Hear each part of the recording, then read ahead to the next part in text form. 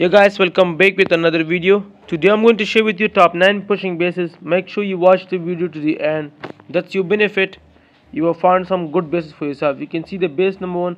I recommend you Super Mini with Archer. This base working really good. It's a low percentage base. Base number 2 is a ring base. It's one of the best 1-star base. A lot of players using that, so I recommend you 3 Ice Golem with Archer for this base. There are 3 multiple Inferno in this base. You can see that. So guys, base number 3, that's another really good base. You can see it's a corner base. This base is working amazing. I will provide this base replies and you will watch that if you subscribe, because you will get the video notification. You have to hit the bell icon for notification.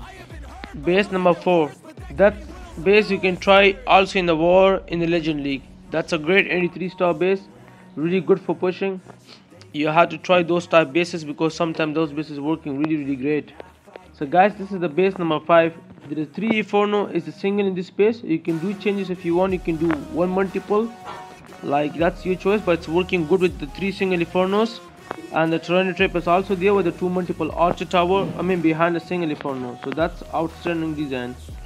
So make sure you try and share the video with your friends also.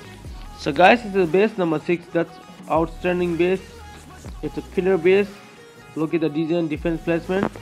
So I recommend my viewers, whenever you get 3-star on the bases, make sure you changes in the base something. You don't need to change the base early. You have to be a good attacker also for that, to staying in the high trophies.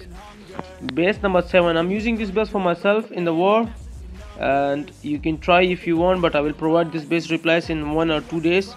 You will watch the replies and then you will try this base if you want, because I will show the replies for my viewers, because I want my viewers to know about the base.